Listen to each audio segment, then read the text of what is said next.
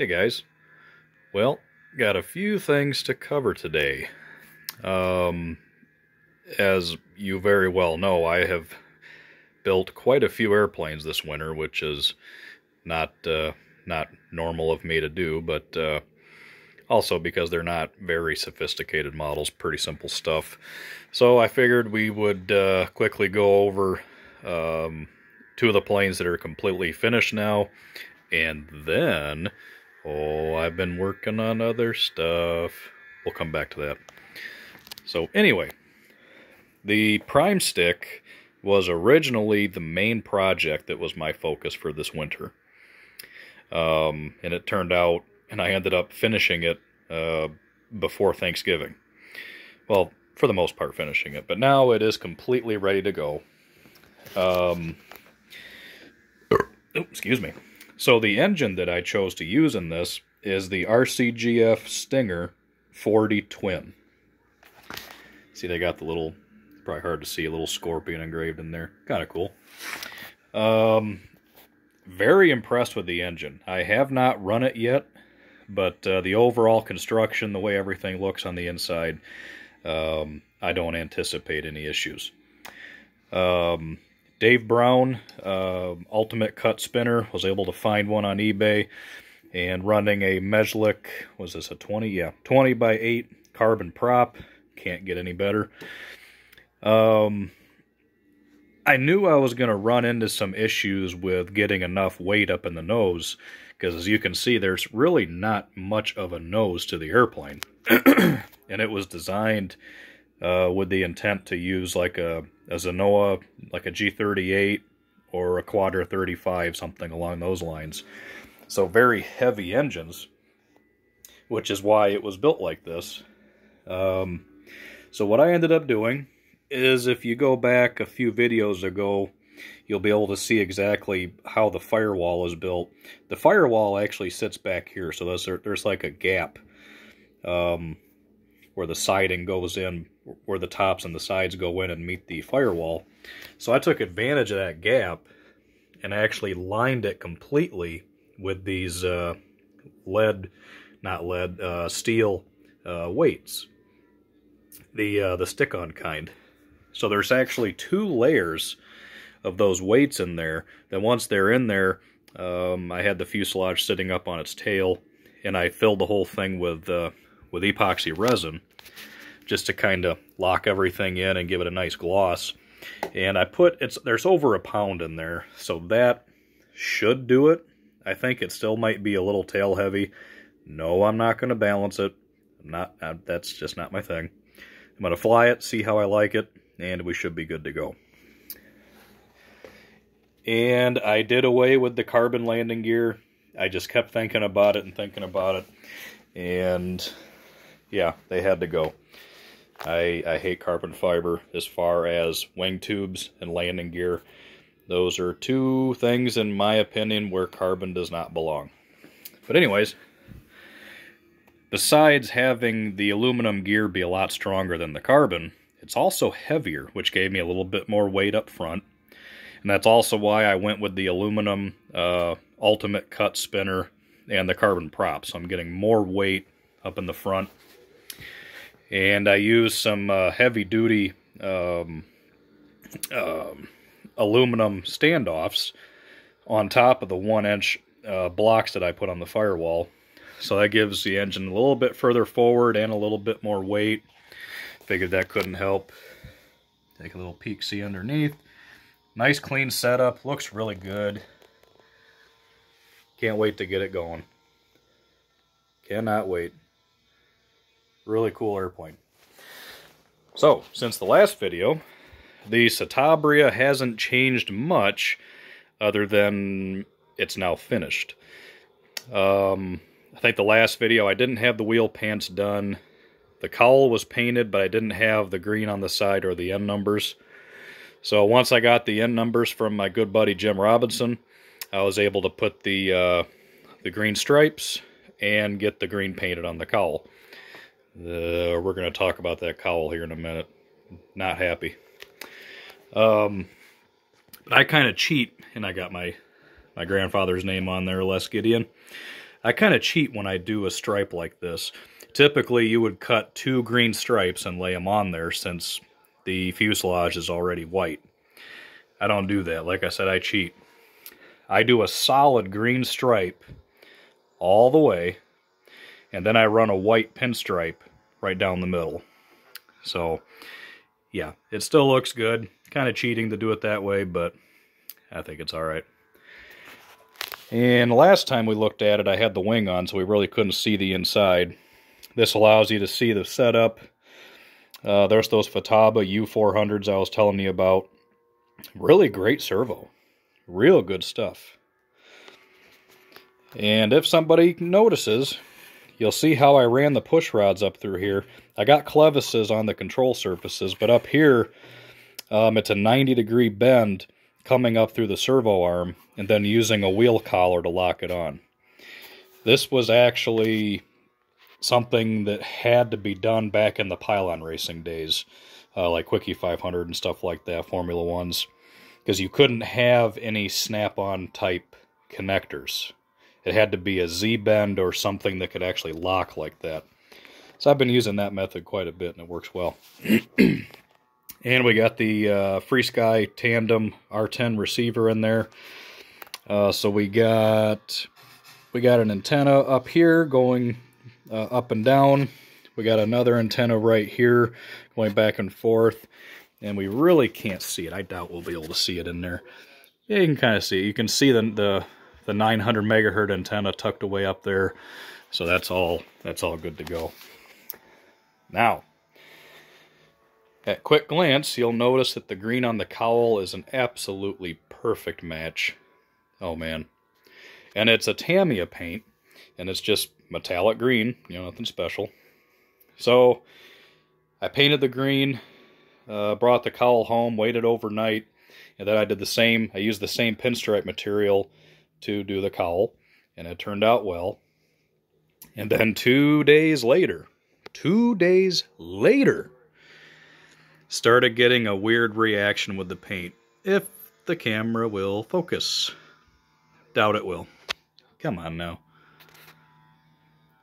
There we go. So as you can see, it started to lift and bubble, and oh, that is so disheartening. Because for the most part, it turned out really well. I mean, that is rock hard, smooth paint. And it did the same on the other side. Oh, what a bummer. I'm okay with it for now. I'll probably redo it eventually, but damn, are you serious? Unbelievable. Yeah, wheel pants are all painted up, mounted. Nothing is cleared. I'm going to try to see how well this paint holds up with glow fuel. It should be alright. Especially since you can see where I'm running the exhaust. It's mainly going to be coming down here, so the cowl really isn't. Yeah, got my little plug there for getting the fuel in and out of it. None of this should really be getting hit with very much fuel anyway. One more quick shot here. Everything just turned out so nice. Very happy. But, yeah. So that is good to go. 100% complete. Now, Project 5 and 6. What I have here is my latest scimitar project, which is the Scimitar Tradition, or it's called the Slow Motion Tradition. The Slow Motion was a very popular design by Bill Evans, kind of early on in the Scimitar series, and many years later, he decided to lengthen the fuselage to so now it looks kind of like more of a traditional type airplane, which is why it's called the Tradition. So it's the standard slow motion 15 wing with a stretched fuselage. And in fact, I bought a kit to do I bought the entire kit from Eureka Aircraft for the slow motion, even though I wasn't going to use the fuselage. But that'll kind of give you an idea of the differences, and that it has a bigger fin and a functional rudder. So that's kind of cool. And behind me, we're watching some old Bill Evans videos. That looks like a Scimitar zippity-doo-dah flying up 10,000 feet elevation somewhere out in California. Pretty cool stuff. The foam wings are almost finished. All I gotta do now is put the cap strips on there. I like foam wings because they're really, really easy to do. The downside is they take longer to do, because when you lay down your skins, you have to put them back in the cores and put about 3.5 million pounds of weight on them until the glue dries. And you got to repeat the process for both sides, different pieces of sheeting. It's easier to do if the wing is completely sheeted in one piece of balsa. Like, you glue your skins together, cut them into shape, trowel on your glue, set them, put them in the cores, and you're good to go. But this one's a little bit different because it simulates a build-up wing when it's done. But it turned out really nice. And as you can see, I've been making a little bit of a mess. And I don't know how many times I've said this, but I'm going to say it again. If you do not have a master air screw razor planer, you need to get one. Because like the trailing edge stock, the two pieces for the leading edge, you do the majority of your shaping with the razor planer, and you get these long curly strips of wood instead of a pile of sawdust and, you know, getting carpal tunnel and throwing your shoulder out. You know, cute little canopy. We're going to get to this guy here in just a little bit. Let's be patient. And also, the cool thing about this, the Scimitar Tradition, is it's got these little, like, cheeks, like cowl cheeks that glue onto the side, and they just look freaking awesome. This is my favorite design of the Scimitar. Really cool looking airplane, and nearing completion. Should be, I either have an ASP 52 or a Magnum 52 4-stroke that's going to be in it. They're the same engine, but if for some reason one doesn't run, I'll use the other. So, because the foam wing takes time, you know, in between steps, I built the fuselage a few weeks ago, so that's been sitting here ready to go. I needed something else to do while I was, you know, in the process of doing my wings. So I decided to build yet another classic airplane. Thanks to my buddies at MBMRC. They got a YouTube channel, which is that is the name, MBMRC. They specialize in building these classic airplanes. And when they did a review video on this airplane, it clicked somewhere in the back of my mind going, man, that looks familiar. I know I've seen those before. But I'd totally forgotten about it and couldn't even remember where I remember seeing it. But anyways, we'll get back to that. This is a Stu Richmond design corkscrew. Very simple airplane to build, very basic. No actual canopy, you know, simulated canopy. Very, very quick, simple build. 1/8-inch wire landing gear that you build according to the template on the plans. Old OS-25 FSR fits right in the nose. The main modification that I've made to this airplane, besides some of the internal reinforcing with doublers, I went away from the light ply and used mostly balsa just to keep the weight down. But it's not supposed to have a hatch. The engine mounts on rails, as you can see, and those rails are supposed to run all the way through to the #1 bulkhead. And then the fuel tank actually is supposed to be partially exposed. I just don't like that. Not on a plane like this. So I only have the rails out here for the engine. And then in here, I got a Sullivan 6-ounce tank coming that will fit underneath this hatch. So I think that just looks a lot better. One of the unique things about this airplane is it's a flat bottom wing. And its claim to fame back in the day, like 1983, is the fact that it is a flat bottom wing, but it doesn't fly like it. According to the early articles that Stu Richmond did in the publications many years ago, said this thing will fly inverted just as well as right side up. It's aerobatic as all hell. The only thing that he said you really couldn't do very well because of the flat bottom airfoil was a tight outside loop. So that was kind of the, try it at your own risk. It'll do an outside loop. You just got to give yourself some room. Boy, somebody's firing up a tuned pipe. Hell yes. And another scimitar zippity doo dah. There he is, a buddy pilot.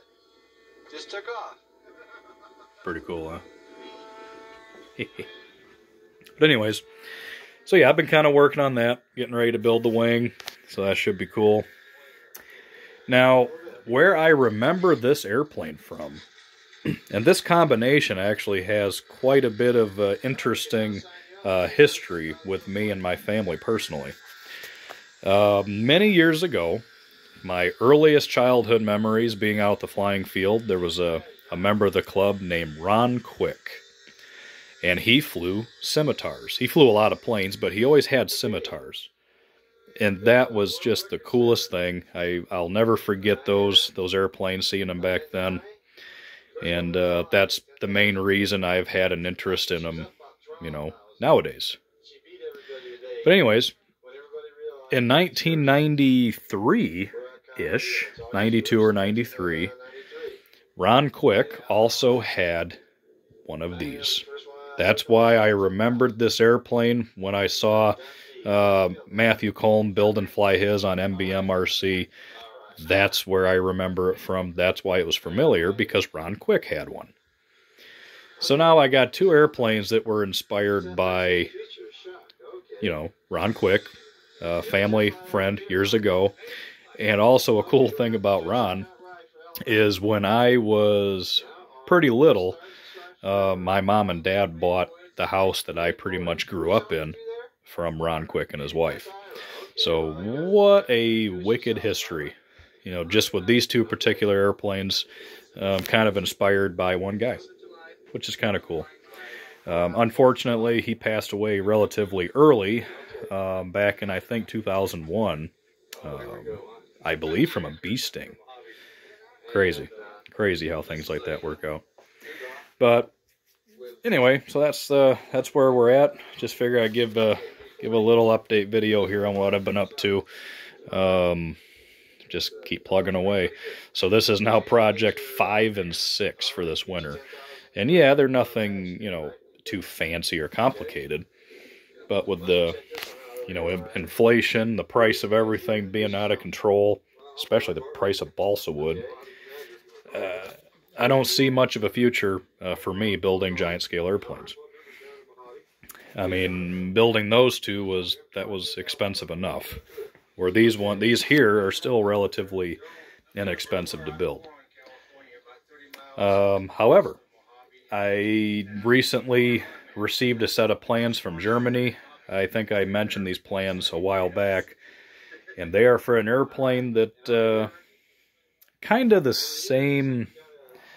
Actually, there's no resemblance to the Globe Swift, but the same type of situation. It's a plane you look at and go, "Wow, I don't think I've ever seen one of those." Kind of that situation. But it's a classic airplane. It is scale, and it was also popular back in the 70s and 80s in the Tournament of Champions. That might give it away. It's not necessarily an aerobatic airplane. It is, but it's not like an extra or an ultimate or something like that. It's got retracts. I haven't decided if I'm going to build it yet, because the plans that I have are for a 54-inch model, and I'm going to enlarge the plans 100%, so that way I get a 108-inch wing. But I still have to study the plans, figure out if I even want to do it, and once I make that decision, then I'll do a video and let everybody know what it is. I think a whopping 2 people know what the project is, so that is where we're at. Oh, wait a minute. And I picked up on a trade an old Goldberg Tiger II. It came with a Magnum 53 or a Magnum 52 4-stroke, which I took out. I've flown this and it flies fantastic. Of course, because it's a Goldberg. I mean, I still have a Tiger 60 hanging up there in the rafters. But I knew a 52 4-stroke wasn't going to fly this thing. So I put an old OS 46 FXI in there. And it just flies fantastic. What a great airplane. I love stuff like this. You know, they're small, they're cheap, they don't take up much space. You stick them up in the ceiling and get them down whenever you feel like giving it a fly. So, that is where we're at. I don't think I have anything else to discuss. But we're just getting ready to creep into February, so spring is right around the corner. And hopefully all circumstances work out and I'll be able to get some flying in this year. But never know. Crazy world we live in. All right, everybody. Till the next time. Later.